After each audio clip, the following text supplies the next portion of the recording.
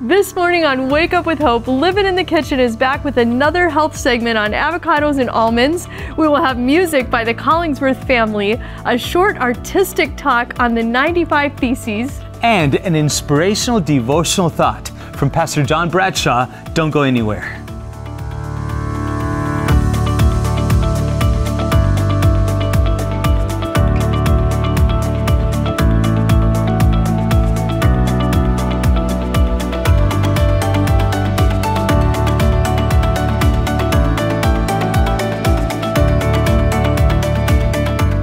Good morning and happy Wednesday, and welcome to a new episode of Wake Up with Hope. Good morning to you, friends, on this lovely National Great Outdoors Month. June is typically a perfect month to get outside and enjoy nice weather in the sunshine. And did you know that sunlight is essential to our health? Not only does it support healthy vitamin D levels, which is crucial, but it has other benefits as well. In fact, we'd like to share a few of those with you. That's right. Sunlight kills bacteria. Sunlight may reduce high blood pressure. Sunlight can regulate the immune system. Sunlight can strengthen our bones.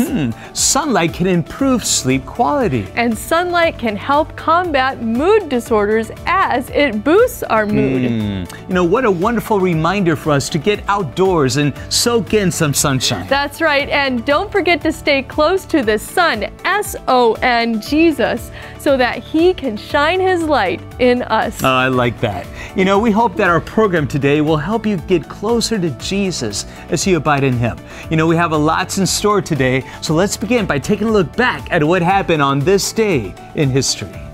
On June 7, 1913, Hudson Stuck, an Alaskan missionary, led the first successful ascent of Denali, formerly known as Mount McKinley, the highest point on the American continent at 20,320 feet. Denali is not necessarily known for being dangerous or difficult, but one of the most dangerous things about Denali is that besides being the highest point and a massive mountain, it's very far north and thus inherently cold, brutally cold year-round. The barometric pressure is incomparable to any of its counterparts. Of the more than 35,000 people that have attempted to climb Denali, only a few have actually reached the top. It takes approximately 2 weeks to get to the top, and any hiker attempting it should be prepared to experience nausea, vomiting, and a lack of appetite. Some of us may hear this and wonder, why would anyone go through all this just to climb to the top of a mountain? Well, the truth is that we all have an inner sense of wanting to accomplish or achieve something great and noteworthy. We all want to be known for something. So friends, what is it with you? What legacy do you want to leave behind? What are your goals in life? Sometimes it's easy to go through life and forget about our goals and vision. As we strive for the ultimate goal of being a part of the heavenly kingdom, we encourage you to reassess your life and determine if your life goals and your daily activities are getting you closer to that kingdom. Jesus said the kingdom of heaven is within you. So we can start now to live a life of peace, joy, and love as we walk with him now. Amen. Thank you for sharing those thoughts. What do avocados and almonds have to do with weight loss? Good question. Yes, let's find out on today's Live It program.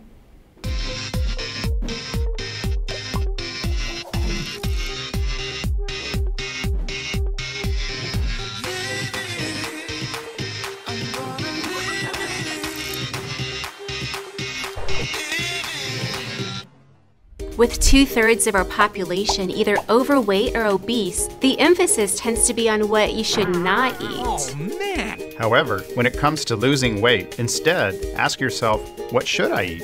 Obesity is a huge problem in America. It increases one's risk of heart disease, diabetes, arthritis, high blood pressure, cancer, and the list goes on.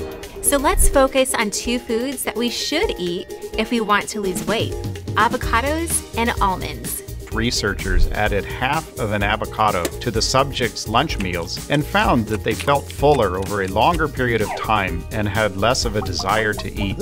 Not only that, but their insulin levels decreased after the meal. A lot of people think that because avocados are high in fat, that they are fattening. But that is not necessarily so, because higher fat foods help you feel full. You see, avocados contain monounsaturated fat. It's a healthy type of fat that our bodies need to reduce LDLs. That's the bad cholesterol in our blood. This fruit also contains 20 vitamins and minerals. And almonds have a similar effect. The high protein, high fat, and high fiber content in these nuts help us feel more full. In fact, the researcher found in a weight control program that those who ate almonds as a snack had longer and better sustained weight reduction than those in the popcorn group. The study also found that people do not gain weight by eating a handful of almonds every day. But more than losing weight, it's what these foods do to help combat the negative health effects of obesity. So how should we incorporate avocados and almonds into our daily diet? My recommendation would be about half an avocado. So to substitute that too for maybe some of the butter or the high-fat cheese that is usually consumed at meal times. And for almonds, eat a handful a day. You can also substitute it for saturated fats like cheese and meat for added health benefits. And liven up your diet by being creative with these foods. For example, instead of putting butter on your toast, top it with almond butter or avocado. You can even make a delicious avocado shake with almond milk. For a healthier take on dessert, make chocolate pudding with avocado instead of the dairy. Then top it with slivered almonds. There's your tip for the day on how you can live healthier longer. In the Luther House of Wittenberg hangs a stark painting. There is Luther, a bunch of academics, poor people on the street, some monks running away with money, and a small poster outlining objections Luther had with the church. The painting shows the start of a movement that changed the face of the Christian world. Let's dig deeper with Neil Schofield on today's episode of Masterstroke. In the Luther House of Wittenberg hangs a painting by Julius Hubner. It depicts the day Martin Luther marched to the doors of the castle cathedral. He nailed 95 objections to the selling of indulgences and the assumed role of the Pope. In the centre, Luther has a Bible under his arm. To his left is a group of excited students. But on his right is a church scholar doing all he can to hose down joy among the onlookers. Up the front is a rotund monk. He has his hand being kissed in worship. Then we have a mother, her child, and a cripple in the centre. This is to point out church responsibilities to help the poor. Meanwhile, we have a monk running from the scene, and he's got a money box under his arm.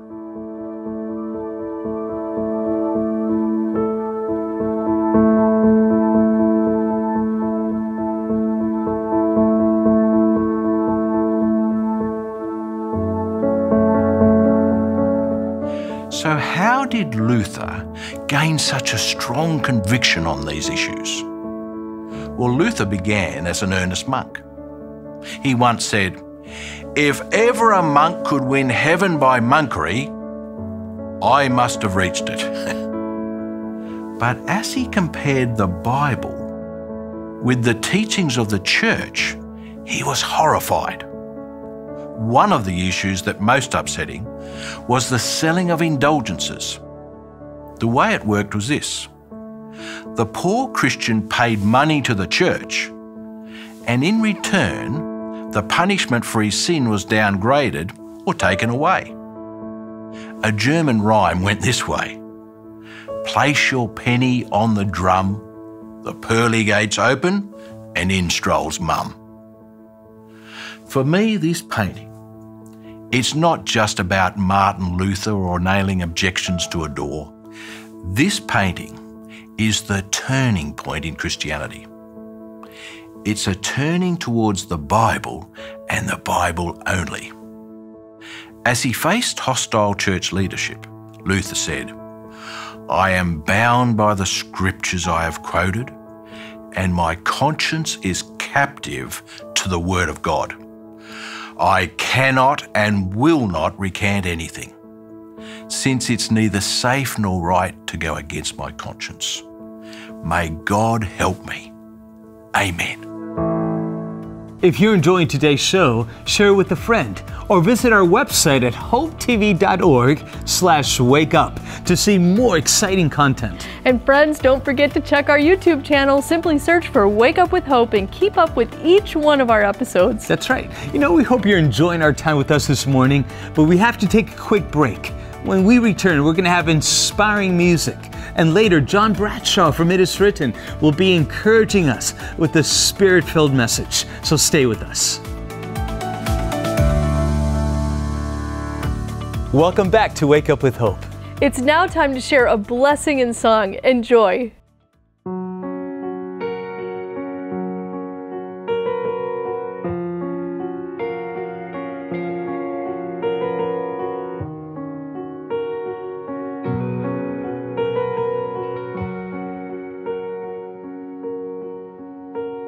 Sunlight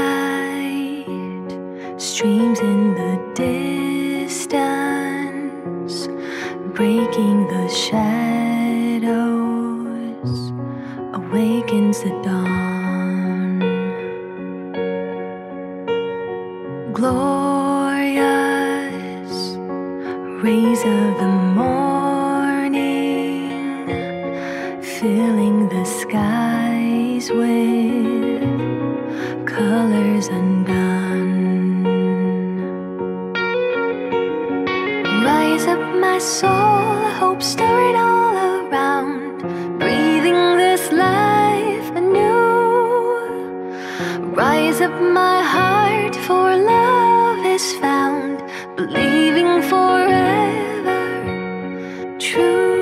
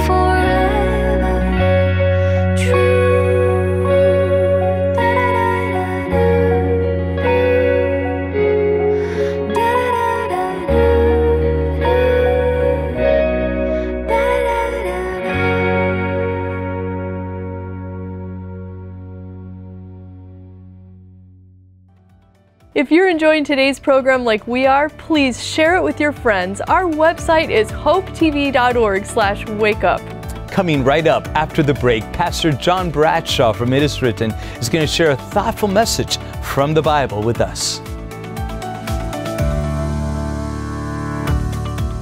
Welcome back to our program, friends. How are you enjoying it this morning? Send us a message on Facebook and let us know. This morning, John Bradshaw from It Is Written is with us to share a reflective message from the Bible.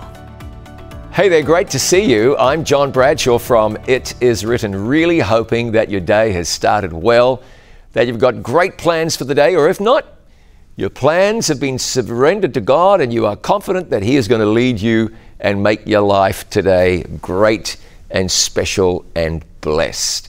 1984, the Winter Olympics were held in the city of Sarajevo. Sarajevo, that's in Bosnia and Herzegovina, one country, not two. That's the same year that the Summer Olympics were held in Los Angeles, California. Sarajevo is a great place. I've been there, fascinating. It's an interesting blend of cultures. It's in part a very Muslim city. At the same time, it's a very Christian city. I don't know about the professions and the practices, but we're talking about the demographics here. And so it's a fascinating blend of cultures and food. Ooh, good food in Sarajevo. Just a great place. I loved being there. I traveled there a few years ago. We filmed an It Is Written television program in Sarajevo. And what I found interesting is that we went to the luge course from the 1984 Olympic Games. So we were there, say 35 years or so after the Olympic Games were held. And so you wonder, what happens to these facilities? Do they use them again and again and again? Well, I don't know, maybe they used it again, but Sarajevo, not long after that, was the home or the host to a really unfortunate war. I don't want to minimize that, nor do I want to maximize that, but a terrible, terrible war that raged throughout that land. And because of that and other factors, the Olympic facilities fell into disrepair and ruin. So we visited the luge. You understand what I mean, luge. It's a track. It goes this way and that way and zooms around, and these crazy competitors lay down or recline on perilously small boards, and they scoot across the ice at breakneck speeds. It's a fun sport to watch. I imagine it would be absolutely terrifying to participate in. But today you can visit the old luge track. When we were there were groups of young people spraying graffiti on the luge track. They explained to us they came there often. They said it was their playground. No one rides the luge or anything like that now. It'd be wildly unsafe, and the track is disused. It's in ruins, and that's what happens at times. Things fall into disrepair. Old stuff ends up being ruined. If it's not restored, if it's not kept, if it's not maintained, if it's not used and utilized, it ends up as ruins. So that was Sarajevo and the Winter Olympics facilities. But in addition to that, on the banks of Lake Tiscaming, where's Lake Tiscaming? If you know, then you've done really well. Lake Tiscaming is 250 miles north, thereabouts, of Toronto, Canada. On the banks of Lake Tiscaming, it's about 115 square miles, the lake. It's as pretty as a picture. There is a mansion. And when I say mansion, it's a mansion. 65,000 square feet. It's not a McMansion. You see those on subdivisions from sea to shining sea. This is the real thing. 65,000 square feet. It sits on 43 acres on the lake. It's spectacular. Well, no, wait. It was meant to be spectacular. In 2008, however, the global financial crisis caught up with the gentleman, the business magnate who intended to build this mansion, and he wasn't able to finish the job. So it sits there today in ruins, essentially. Now, it's not abject ruins and complete ruins, but when people find out about these things, of course, they go in there and do damage, and windows are smashed and things are so forth. The building wasn't very far from completion. I mean, you look at it today and you might not even know if you saw from a distance that it was in ruins and disused. What a waste, eh? What an unfortunate thing. This would-be beautiful, well, extravagant building is in ruins. It's sitting there. What its future is, I don't know, and I don't know who does know, but it speaks to something. I don't say this to find fault about the builder. His intentions were good. His cash flow wasn't nearly as good as he would have liked it to have been, though. And when his businesses were pinched by the GFC, then building stopped on his castle, mansion. Look with me at what Luke wrote, these are the words of Jesus, and he's reading from he's speaking, I'm reading, from verse 26. If anyone comes to me and does not hate his father and mother, wife and children, brothers and sisters, yes, and his own life also, he cannot be my disciple. No, Jesus isn't promoting hatred for your kinfolks. He's saying if you don't love them less than you love Jesus and the things of heaven. That's what the language intimates there. He says, and whoever does not bear his cross and come after me cannot be my disciple. So, you know, churches are full of people today who want to be Christians, but are churches filled with people who want to carry the cross? And there are people who maybe aren't Christians, maybe you're one of them, and you're thinking about Christianity. Well, the truth is, and the privilege is, there's a cross to bear. It's not made out of balsa wood either. It's the real thing. Jesus said in verse 28, for which of you, intending to build a tower, a mansion maybe, does not sit down first and count the cost, whether he has enough to finish it, lest, after he has finished the foundation and is not able to finish it, all who see it begin to mock him, saying, this man began to build and wasn't able to finish. Jesus is saying here, if you're going to build something, you want to have the means, the wherewithal to finish the project. Otherwise, it looks kind of funny to have a half-completed 65,000 square foot mansion on the edge of a beautiful lake, standing as a testament to your inability to finish the job. So what is it with Christians? Well, we want to finish the job, except of course what that means is we want to allow Jesus to finish the job. Christianity is about seeing it through to the end. Oh, I don't mean with bloody-mindedness and stubbornness. No one here is talking about salvation by works, but faith hangs in there and lets Jesus do the job. Faith doesn't bail on the Savior. Faith doesn't quit. Faith doesn't give up, because your faith, listen, is not in you. Your faith isn't even in your faith, but your faith is in the great God who stretched out the heavens and festooned them with beautiful, bright, twinkling stars and planets, nebulae, galaxies. This is what faith does. It hangs on to that one. So if you're in, temptations come. Wait, can you get through this? Do you have the wherewithal to finish the job as a Christian? Yes, you do, and I'm going to tell you why. Because you have faith in Jesus, and the Bible speaks of him. This is, I think, in terms of righteousness by faith, one of the most profound verses you'll find in all of the Bible. It says in Philippians 1 and verse 6 that he who has begun a good work in you is faithful to perform it until the day of Jesus Christ. Jesus is doing the work. He'll get it done. Do you have what it takes to finish the project of your salvation, your character development, your faith in Jesus? Yes, you do have what it takes to get that done, because you have faith in Christ, and it's Christ who will get it done. Today, hold on to that Jesus. You want to finish this. If you feel your faith is weak, you don't need a lot of faith, just a little faith in a great big strong God. That's all. Faith like a grain or like a mustard seed, just a little. Have faith today. He'll get the job done. You don't want to bail on Jesus, quit or fall back. Hang on to Jesus. He will see you through today. Thank you, Pastor John, for those words of encouragement. And friends, thank you for watching Wake Up with Hope. Now, don't forget to visit our website at hopetv.org/wakeup to learn more about what we have going on. And be sure to tune in tomorrow, friends. We will have a special feature on the 7 deadly psychological sins with Dr. Jennifer Jill Schwerzer, and we will have music by Resonance. Plus, we will have an inspiring morning devotional and more.